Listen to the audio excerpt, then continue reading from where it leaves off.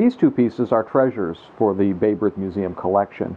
These are the warm-up sweater and cap of Frank Baker. Now, before Babe Ruth was the home run king, Frank Home Run Baker held the title. Frank was from Trapp, Maryland, from our eastern shore. He spent 13 seasons in the majors, 7 with Connie Mack's Philadelphia Athletics and 6 with the New York Yankees.